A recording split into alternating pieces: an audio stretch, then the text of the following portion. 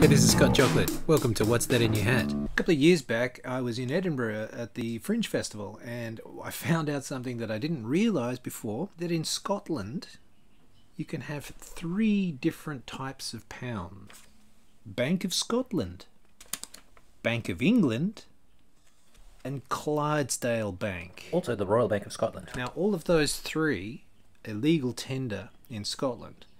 But not only that, when I was there, they were converting from paper money to plastic money. So each one of those banks had paper and plastic. So that was 8 different notes you could have. Some places in England wouldn't take anything to do with Scotland. They would only take the British pound. You can kind of understand, otherwise you wouldn't know what's what.